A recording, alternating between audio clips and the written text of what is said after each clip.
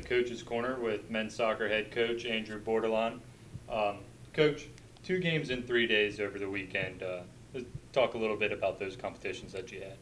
Yeah, York came in on Friday. York's a very solid team from top to bottom, and they came off another great result against a nationally ranked team, and there was no letdown from them. They got on us early, and the result played out to a 3-1 win, and then for them, and then Sunday we came in, we went down 2-0 into halftime, and I think that hole was a little bit too big to crawl out of by the end of the game. I mean, we had chances to come back the second half. We had a strong first 10 minutes for sure where we could have scored a few. And then, at the end, I don't think that there was any doubt. The second half, how we played the last 45 minutes was definitely something to build on. Absolutely. And that play that you had leading into the second half that you'll build on, is that going to lead into your game on Wednesday at Nemuann?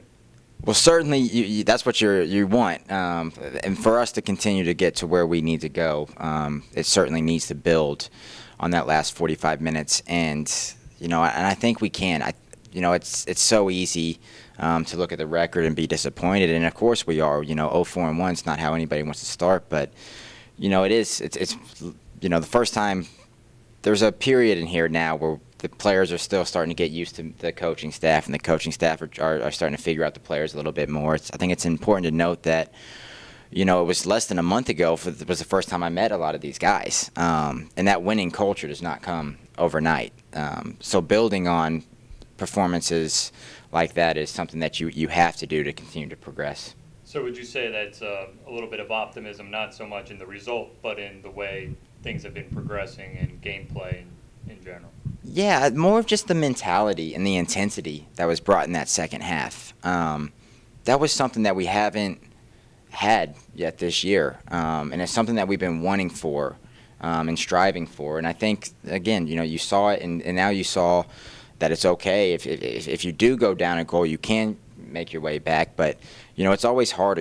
Again, so I think that we're improving, but we're still making sort of the same mistakes that we have in the past, and teams are punishing us for it. So if we can correct those while continue to improve in the areas that we continue to work on, absolutely, that's how we want to progress. Now, you guys go on the road on Wednesday and then come back for 4 games to finish out September. All played at home. Mm-hmm. You talk a little bit about how important those home games are going to be before heading out in October? Yeah, absolutely. I mean, I think I said this before. Obviously, September, we haven't had a lot of time together, and so far the results have been disappointing, but it's important for us to finish September on a high. If we get some good results and we start playing better going into conference, for us, we have to look at conference as a brand new season. We're 0-0 and trying to accomplish what we want to accomplish. And that's, for the last 4 home games before leading the conference is a great time, not just for those games, but for training and things like that. And we can get to know each other a lot better. It's a lot easier to do things at home, film sessions, things like that, than it is on the road. Mm-hmm. All right, Coach. It's been great talking to you. All right. I appreciate your time today. Yeah. He's Andrew Bordelon. I'm Joe Wamba, and this has been the Coach's Corner.